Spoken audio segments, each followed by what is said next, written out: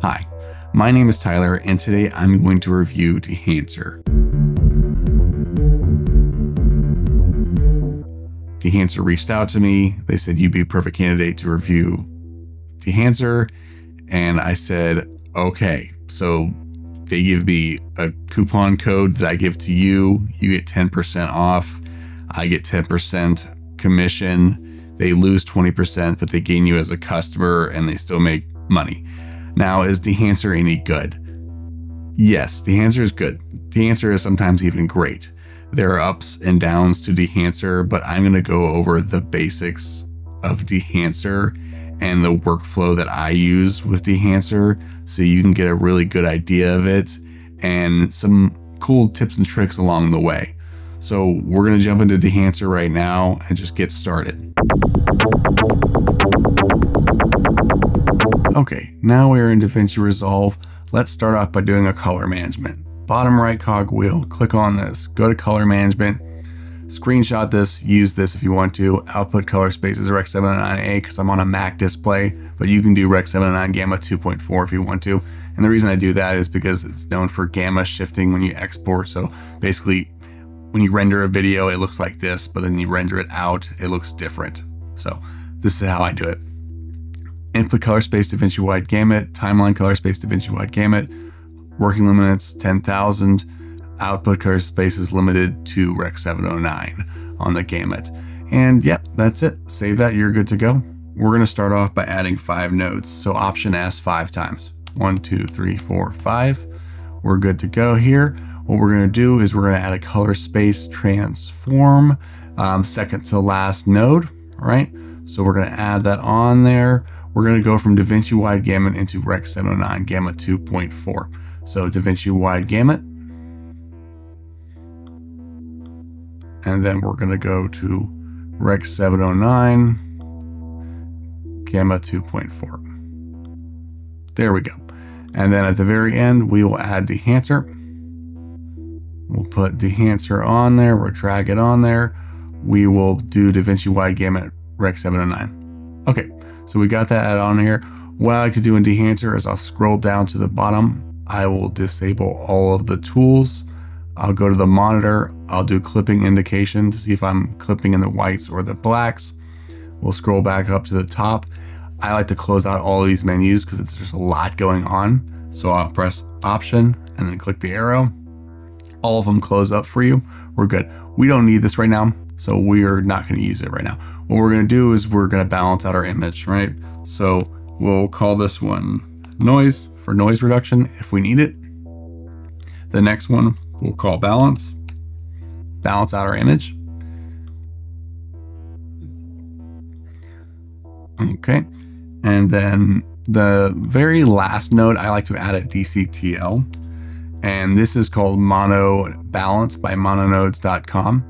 And I will click on this, and this basically lets me know where my skin tone line is. So I typically want it more on the yellow side. So right now it's shifting more green. So what I can do is I can go to my balance node and I can kind of mess around with the offset a little bit and kind of get it to that place I like to. Okay, that looks pretty good. I'll turn this off. I'll look at the image, see if it looks pretty good. And what I like to do is I'll bring down the actual exposure. So I'll go to my HDR color wheels, I'll bring down my exposure a little bit, I'll look at my waveform and see where I'm playing with, and we're getting to an okay area right here. Also, next node, I'll just call this ratio, and we can start kind of dialing in the actual contrast, just by, changing the lift. Bringing the gamma up a little bit, bring down the lift, gamma up a little bit. We're kind of dialing in that contrast a little bit more, how we want to. And that looks pretty good right now. And we can change this a little bit more later if we'd like to. Okay, so we kind of got the image set up where we want to right now. We'll go back into DEHANCER. What I like to do is I make it into a big screen, and I can still also get all the features from DEHANCER besides just pressing Command F every single time. So press Shift F. So when we press Shift F and we Z to center it, we can actually play with all our tools and look at DEHANCER in a big screen at the same time. Okay, so we have all our tools set up. Press Option and click the arrow. We'll close out all these menus. Input's already set up. We don't need to do any exposure changes right now. Film, we will use Kodak Vision 3250D for interior daylight scenes. There's plenty of film prints to use, right? If we enable this, we can kind of see these subtle changes in the image. And I'm sure this took a lot of work to do and do these film prints, but honestly, I would appreciate more motion picture options, because a lot of these are photography. Gold 200 is pretty popular also. Kodachrome Experimental is pretty fun, but for now we'll do Kodak Vision 3250D. Okay, so we have that film set up. We'll close out that menu, and what I like to do is I will go down on my print, and then we will change this from linear to Kodak 2383 print film, because I like that one and everyone likes that one. Okay, so we'll turn this on. We have that Kodak 2383 print film look, right? So we will close this out. We can add more contrast and do all that kind of stuff also, right? And this is a great tool. So let's just add a little bit of contrast in there. And then we can take a look at the actual expand and kind of find our white and black points, right? And when we turn this on and enable it, this is where it's clipping and showing the clipping, right? So we can turn this down, right? So we're not clipping, and we find our black point. Oh, we're crushing over there. So we'll turn that, and we kind of find that good in between middle ground. And that's great whenever you have that actual on monitoring. And you also have false color too, so you can see where you're at false color wise, but this is technically showing if you're clipping, which is great. Okay, so next up we have the print set up, right? We can find all this other information, color density. We can use that to our advantage to make it more filmic looking, right? And we can do film compression. This is basically just toning down the highlights for you. And then you can turn on film developer here and boost contrast if needed. And then gamma correction is a lot like pivot. Essentially, it's like contrast and pivot. So we can move this around however we want to. We can boost the color up a little bit more, kind of add a little bit more saturation to the skin itself. Turn this off, turn that off. And then we could take a look at film grain in a second, halation, bloom, which is basically like works in congruence with halation in a lot of ways. And film damage is great. Film breath. Film damage is just scratches and hairs and all that kind of stuff. Film breath is essentially these micro exposure changes and tint shifts in film. So think of gate weave as physical movement of film that's kind of cropping in and shaking it, right? And doing that like kind of micro movements to it. And then you have film breath, which kind of works with that in terms of like these like weird little micro exposure changes and tint shifts. It's fun. I don't use it a bunch though. And then overscan is pretty cool. You can enable that and kind of see how it crops in for you. You can have the perforations negative or positive, and it moves around and changes. I turn this off usually. You can do anything from Super 8 to, you know, Polaroid based, which is essentially the new one. Let's see. So you can do that and all that fun stuff on there, positive. I don't really use that at all. So Super 35 one is where I go to. Perforation is off, and we kind of see the image how we want to right here. What I like to do before I get into film grain and all that kind of stuff, I want to clean up this noise because that's kind of annoying me. I didn't want to show you grain on top of noise. So I'll press Shift F and we will go into noise reduction itself. And we can use the new ultra noise reduction. Sure, why not? Ultra noise reduction, right? Analyze. Analyzing noise reduction. boop, boop, boop, boop. It's like going into that white. So I want to move that around, and I want to move it here, and I want to make this better.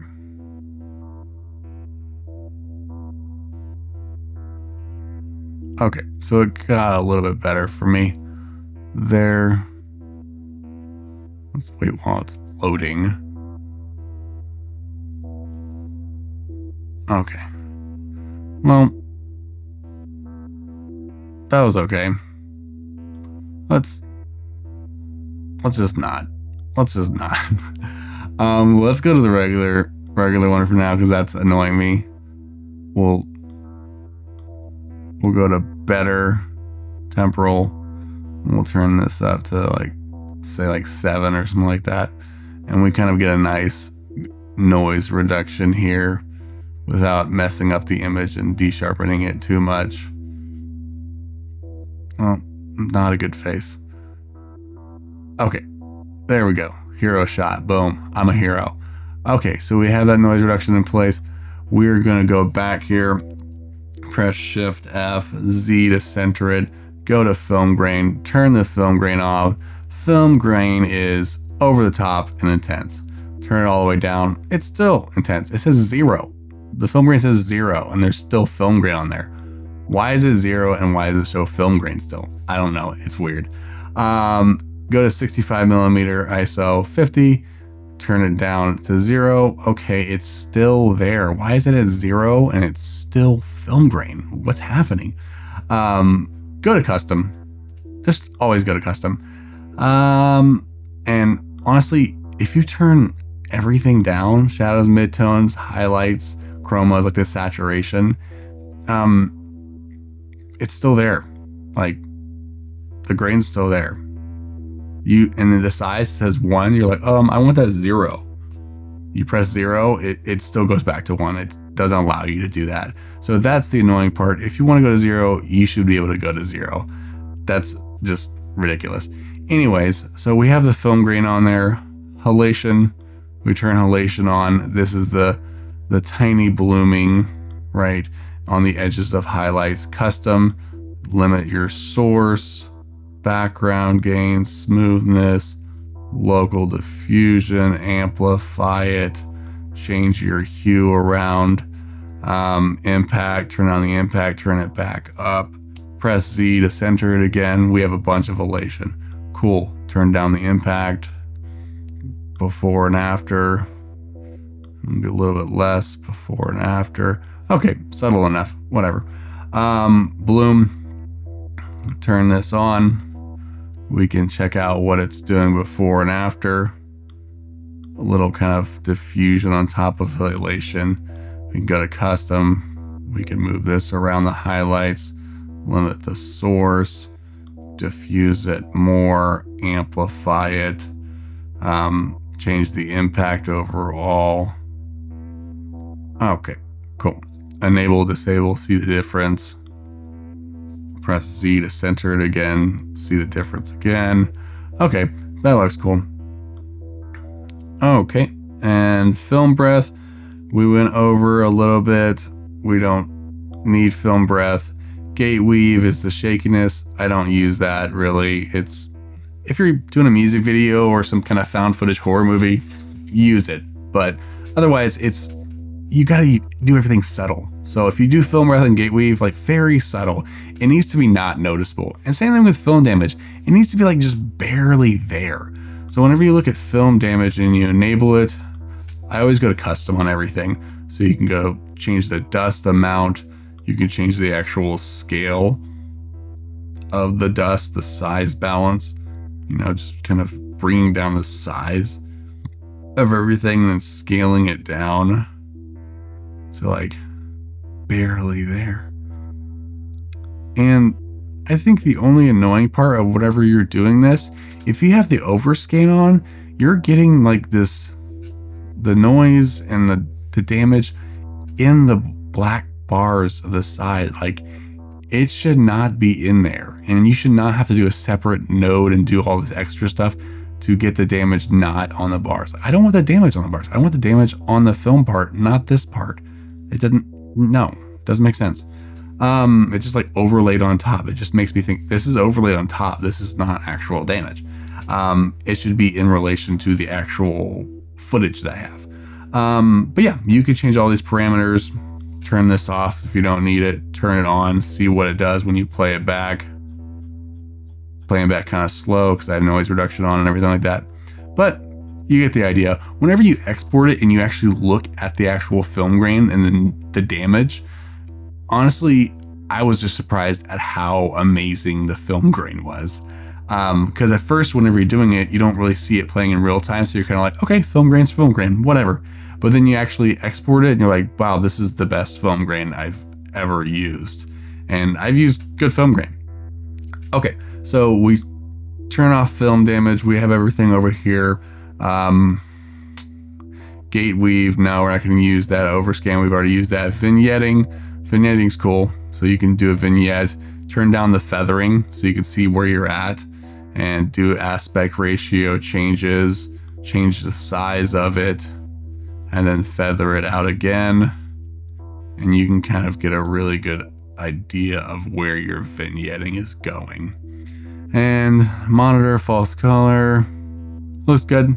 Nothing is crushing, so we're good to go because we have the clipping indication on there. Nothing is doing anything crazy. We can do output total impact. This is great because this doesn't work exactly like key output gain. It works gradually with your spatial effects. So it's not just like overlaying the grain and keying it out like crazy. LUT generator, you can generate LUTs from 17 cube to 33 cube. I wish there was a 65 cube option. That would be awesome.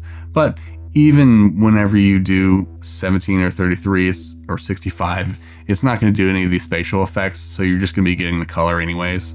So whatever, but 33 cube is fine. Options, normal, fast, high, slow. Yeah, I mean, that's great. You want to have the best quality, right? So there's me with my eyes half wonky and weird. Let's scroll through and I'm looking back. Yeah, this is a boring shot of me, but you get the idea of DEHANCER and what you could do with it. And cool tips along the way. Shift F to make it look bigger. Option arrow to close everything down, right? Get in here under options, disable all tools. Boom, disable all tools. Tight. All right, that's it. Okay, well, that is my honest review of DEHANCER. Do I think it's a great product? Yes. Do I think it's perfect? No. There can be some things to be fixed in organizing DEHANCER's layout in general, but I think it is a great tool to get you where you want to go.